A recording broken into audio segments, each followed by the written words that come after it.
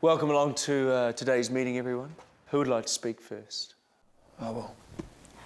Hi, I'm Ben. Hi, Ben. I took my girls to Frozen last year and Fucking Frozen. they haven't stopped singing the song since. It's so goddamn irritating.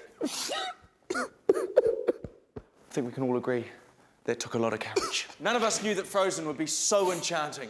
Well, the songs, so goddamn catchy. Fucking songs. Fucking songs. Frozen is destroying families. Fucking families. Oh, sorry, no, I mean the songs. I got confused. I love my family, yeah.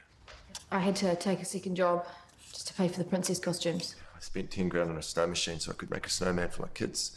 Do you want to build a snowman? Ride a bike around the hall. Please, guys. Disney has a lot to answer for. I just can't take it anymore. We're here with you. With you. With you. With you. With you. Love is an open door. Shut up! Pull yourselves together.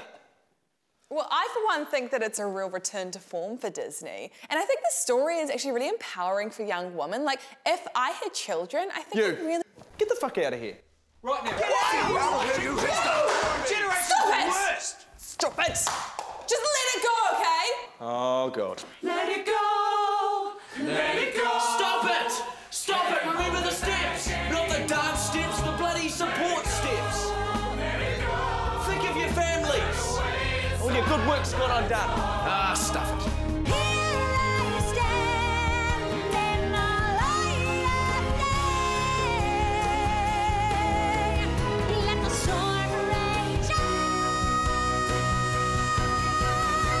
The cold never bothered me anyway.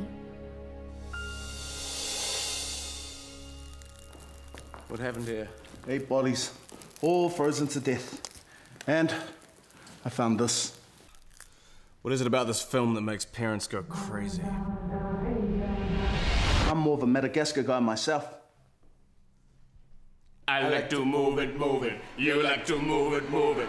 We like to move it, move it. I like to move it. You like